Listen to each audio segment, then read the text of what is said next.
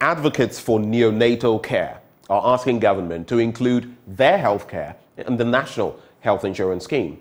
According to the advocates, a child's first benefit from the state is the ability to live when born before the 40-week gestational period, an assistance which, when denied, could lead to death.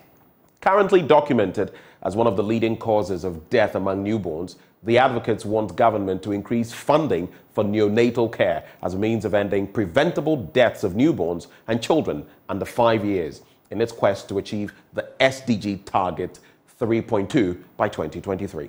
Hannah Odami has more in this report.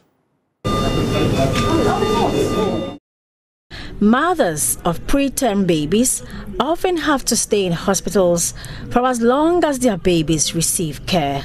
This affects their finances and general well-being. Some are thrown into a state of despair, confusion, and guilt. Olivia Sakwa has been at the Greater Accra Regional Hospital for the past 3 weeks, waiting for her third child, born at 32 weeks, to be discharged.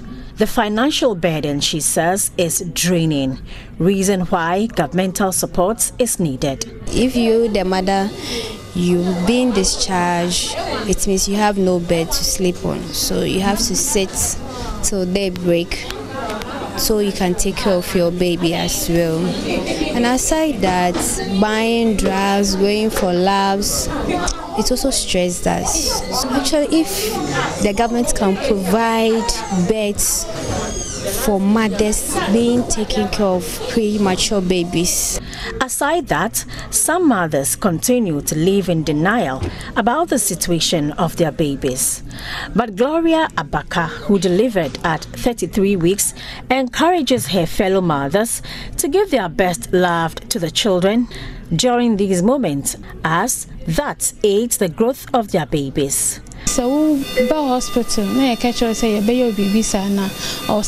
realize that when we love our children when they are in this situation, they come out faster than we thought.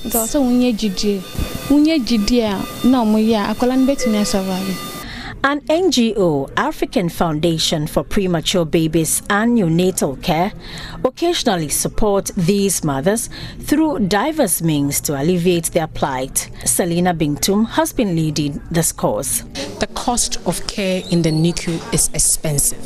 The NHIS covers very little portion, probably less than 10%, and for the amount that it covers, it does not extend to essential part of care like medication that is expensive that the baby needs to survive.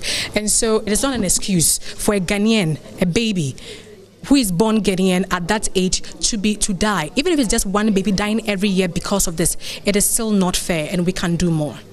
Stanbic Investment Management Services, which assured of continuous support for the mothers, also promised to be a voice so government can respond urgently by increasing investment in neonatal care.